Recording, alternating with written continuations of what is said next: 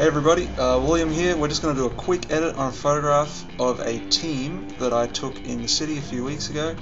Just needs a little bit of work. It's just a basic Photoshop edit, so hopefully you'll learn something from it. So let's go. This is the photo we'll be looking at, and what the client doesn't like is this right here. These leaves over top of these two gentlemen.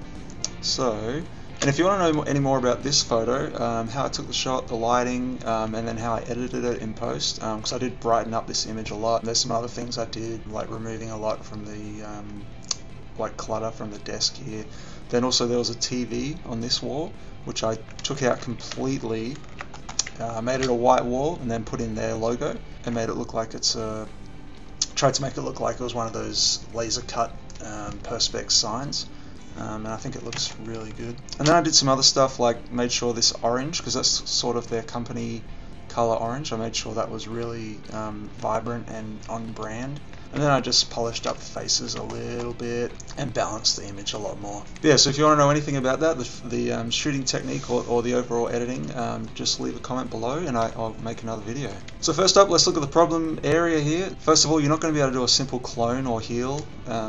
It's just too messy underneath. And if you're new to Photoshop, one of the first things you've got to learn is that removing something from an image is actually more about putting something else over top. So here we've got the leaves. You can't just get rid of the leaves, right? You need to put a suit over the top. We're lucky in this image because this guy's suit, actually, if we select that, copy it, put it over top here, it's going to work pretty well. But if it was just one guy, we could have used this suit. I'll show you. We could just make a selection, Control J, duplicate that, transform, flip horizontal. And we could put this over here, but the problem you have if you do it that way, this is, it's obviously a mirror image of this, and it will look obviously fake. So let's just delete that. What we're going to do instead, it'll be a bit trickier. We're going to copy this guy's jacket. So let's grab that now, just the part we need. And if you want to know any of the hotkeys I'm using or anything like that, just leave a comment below. Happy to help you out. So this is going to be a bit trickier because it's a black. We're going to have to make it a blue jacket, but we can do that.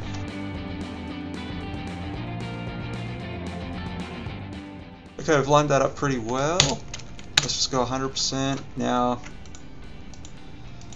it's a bit tricky because this arm is different, but otherwise the shoulder looks perfect. That's lining up pretty well. We're just going to have to do this forearm a little bit manually. So here's what we'll do. We'll grab the arm that we need. And to finish off, we'll just have to do a warp again. Now we'll just, when you create the mask, you hold Alt, that makes a black mask. And then we can get our brush. Let's go 100%, give it a rather hard edge, and brush this arm in.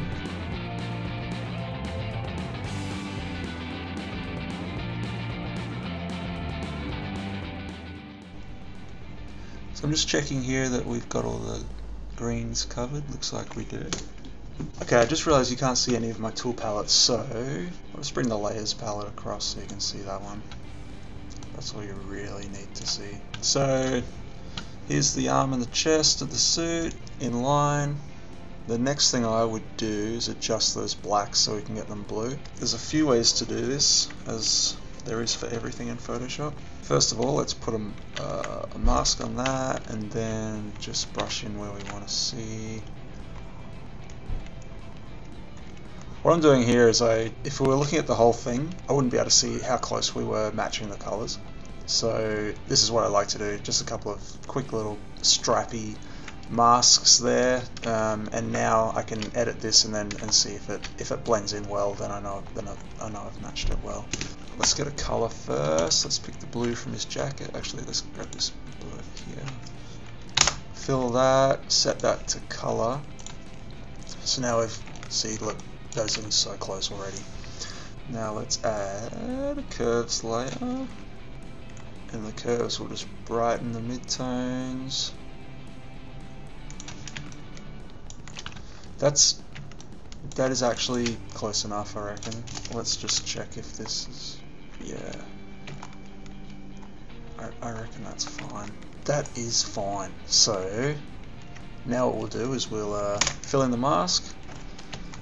So we've made the mask black, and now we'll just brush in this suit where we need it.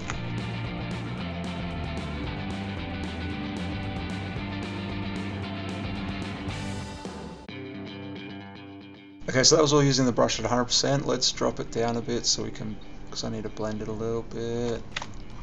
Now we'll soften the brush.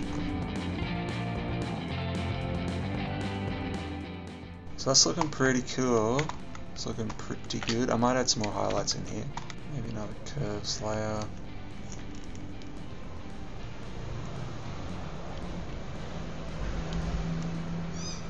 Contrasty.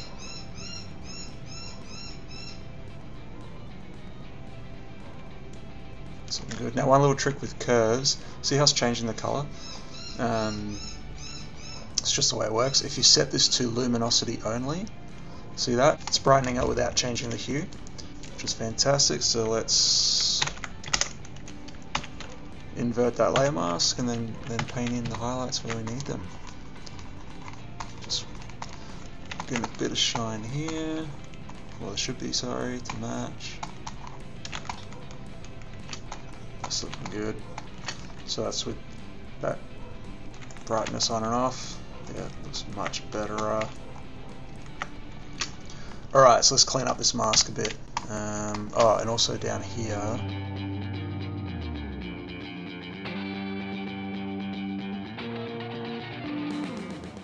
So it's actually looking really good. Let's check out what we've done. Turn that layer on and off. Look at that. Simples. It's not perfect, but it's pretty good. We'll fix this up later. So let's fix this mask. The way I would do that, yeah, unmask everything. I should do this. Sample all layers on the magic wand. Let's see how this goes. Hold Alt to do an inverse brush to deselect areas until it's pretty good.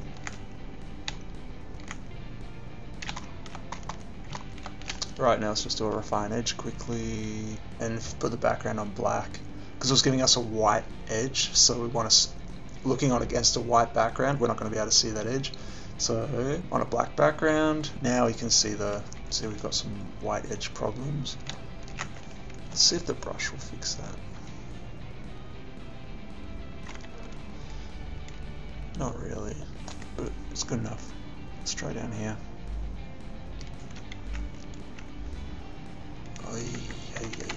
No, bad. Let's undo that. Let's shift the edge in a bit. Yep. A bit more. Yep. Let's go with that. Re-enable the mask. Now, we've got this area selected, but we actually want this part selected, so just invert brush. Let's go dark brush. And then Apple key H, hide the selection. Oh, let's go 100% opacity. And now you can, you know, just brush that back a lot easier. And that's pretty good, you know. No one's going to scrutinize this that carefully, so it doesn't have to be perfect. Just get rid of that little highlight while we're here. So it's looking pretty good. I don't like this highlight, obviously. We don't need it. Let's mask that out altogether. Ooh. I still got my selection, you just can't see it, so unhide it and then deselect. Gets me every time.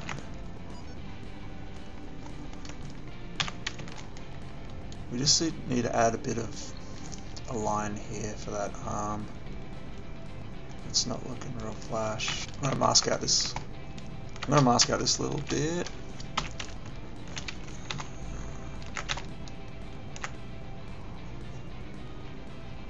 Straighten that up a bit.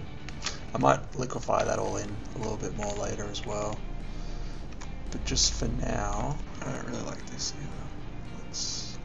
There you go. Now it's dodgy as, but look, that works. That works fine. Yeah, let's flatten.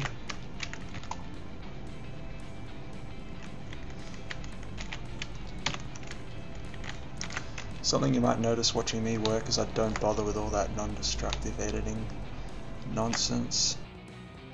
Ultimately I realised that's just a waste of time.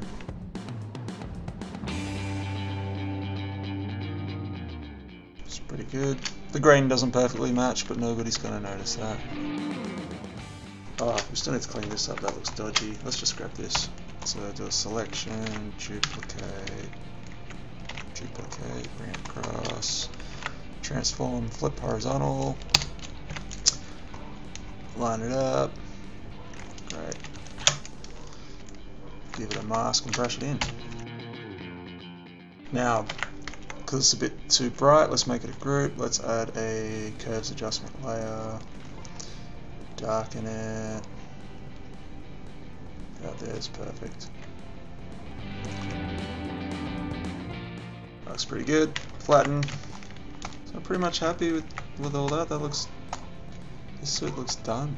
Let's just go back and forth between the original. That's what we started with. That's where we're at now. I think that's looking good. I still like this solid line, so let's just go in and clean that out. Alright, so for some reason this doesn't look like it's lining up that well, so let's just liquefy.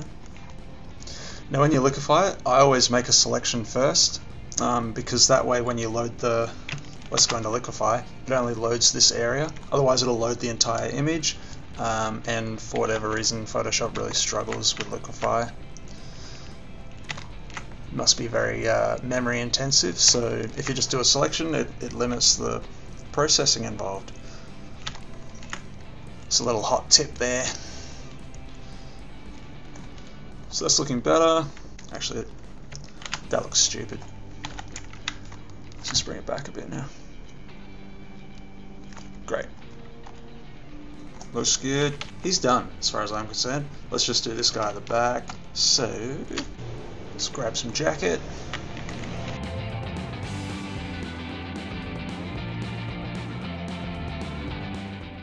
Let's just do our mask strips again so we can match this up to the underlying layer. Do it all within a group. So let's get some curves. We should be able to do this in one curves layer. So, darken it first.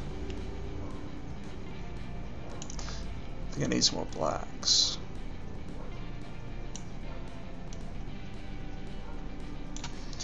Now it's a bit purpley, so add some blue. Then we'll add some red.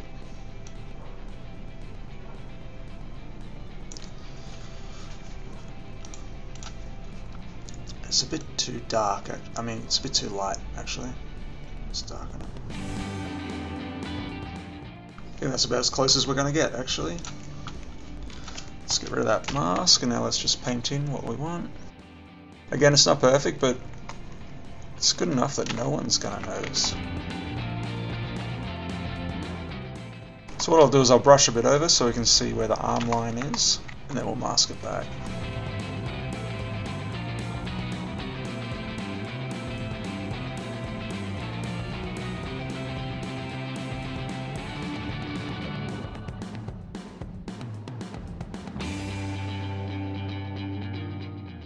Alright, so we just need to bring back this suit with a mask, so let's...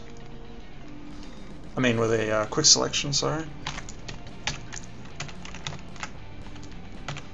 And delete that mask.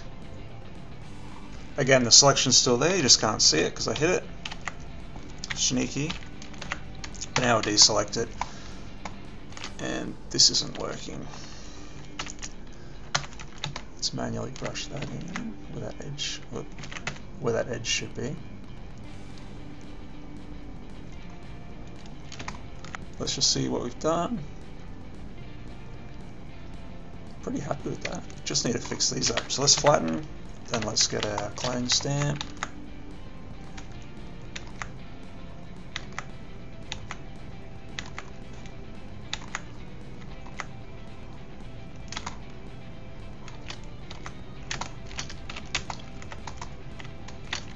Don't really like this either.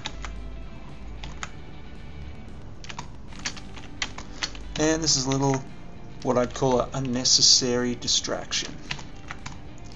and here as well. Now I'm happy for the plants to look like they're behind these two guys, but it looks silly coming out of here and then going behind them. So what we're going to do, just get like not quite a full clone, and we'll give an edge to work with, or to stay within, sorry, like that. Hide that. So I just want to extend this a bit.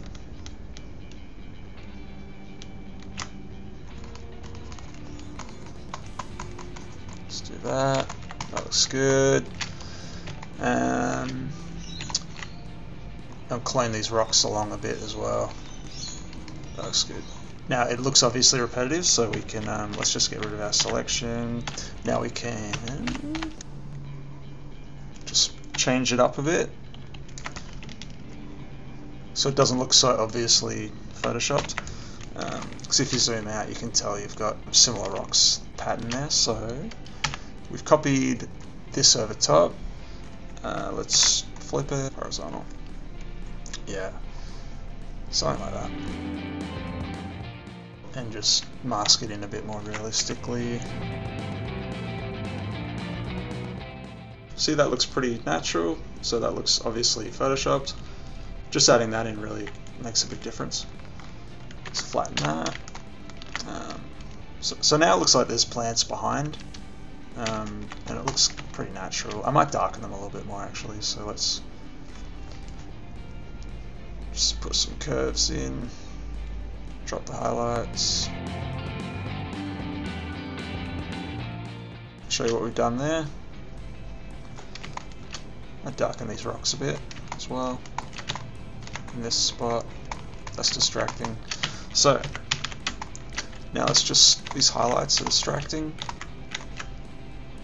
Soften those a little bit. Seriously working dodgy here, but no one's going to notice. That looks fine, that looks fine. Just get rid of that. And I might even get rid of this background here. Great, done. Alright, so I'll just switch between. So here's what we started with. Plants over top of these two guys that the client wasn't happy with. And here they are, removed. Could you tell it was photoshopped? If you didn't know, I don't think so. There you go. If you have any questions about any of that, leave a comment below and I'll reply, or if I need to explain it with another video, I will do that. Catch you next time.